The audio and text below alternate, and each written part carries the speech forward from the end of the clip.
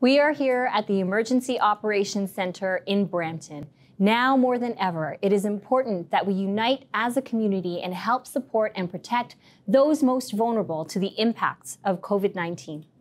To assist those with urgent needs like food, shelter, we've assembled a specialized social support task force that includes ourselves, Mayor Brown, city staff, BMO, and a group of dedicated volunteers.